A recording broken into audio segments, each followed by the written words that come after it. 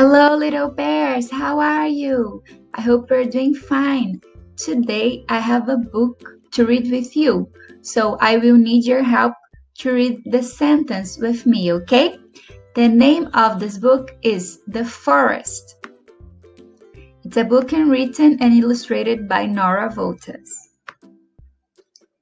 So let's go, let's start. You will read with me, okay? This is a tree. This is a squirrel.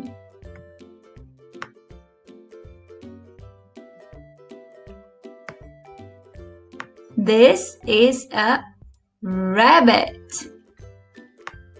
This is a deer.